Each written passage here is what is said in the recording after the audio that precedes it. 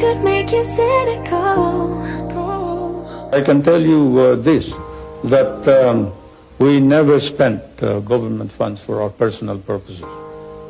If we did, we replaced them immediately.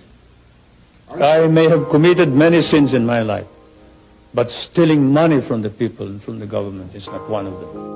Paano lumago ang inyong kayamanan? Kasi Yes, ang please galing tell ng us. kanyang investment ay ang investment niya, nung pumasok ako ng bahay niya, yung ilalim ng basement ng bahay, puro ginto. Tapos, sabi kong ganyan, aba, grabe ito. At saka, Ano puro?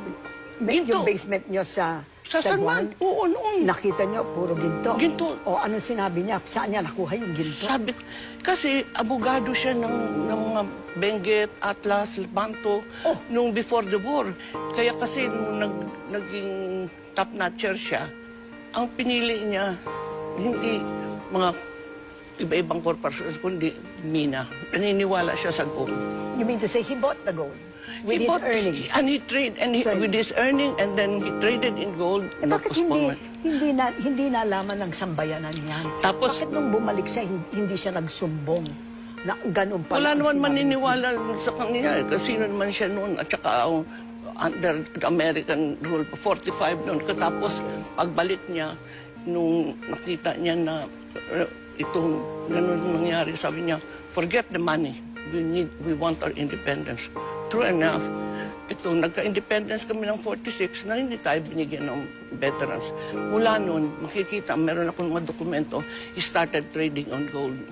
When he had about 6,000, 7,000 tons, he entered politics. 7,000 tons? Yes, I have the documents. I have all the documents. You are telling me, Mrs. Marcos, And that gold he nung had araw 7,000 tons in the basement of your house in... Something like that.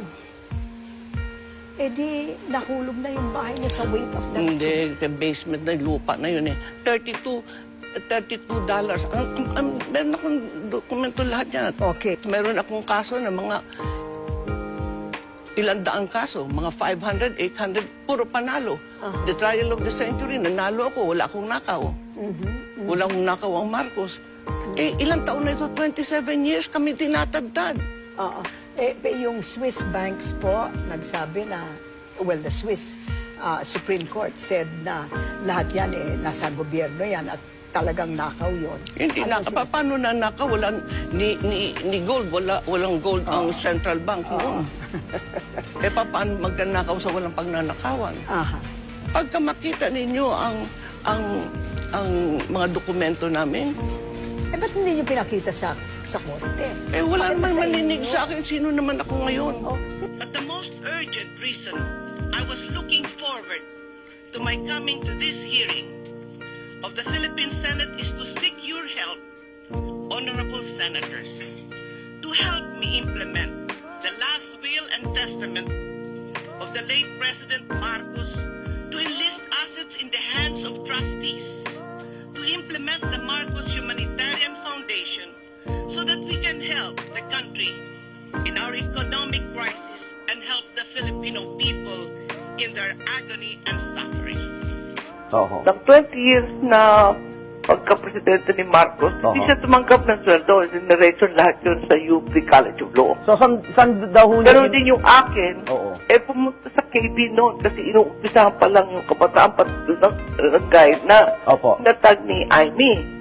Aming panganay na anak. Hindi kami nagsisweldo. Ang katotohanan, si Marcos may konting kaya na nung bago siya maging presidente, lalo na bago pa siya maging Pangulo? Pangulo o bago kami nag-asawa. Sapagkat ang aming honeymoon, after 11 days romance, nag-round the world tour kami. At saka binigyan na mo napakalaking itong sing-sing na brilyante. So, hindi mabibigay ng mahisang mahirap. So, ibig sabihin talagang binili niyo ito ng legal at hindi nakaw, madam, sinasabi nung ilan. Alam mo, Igan, itong 23 years na ito, at saka, simpleng arithmetic, ang total budget ni Corazon Aquino was double that of Marcos in 20 years. Oho. Yung 20 years ni Marcos sa pagka-presidente, tingnan ninyo sa yearbook Opo. ng ating National Statistic Office. Opo.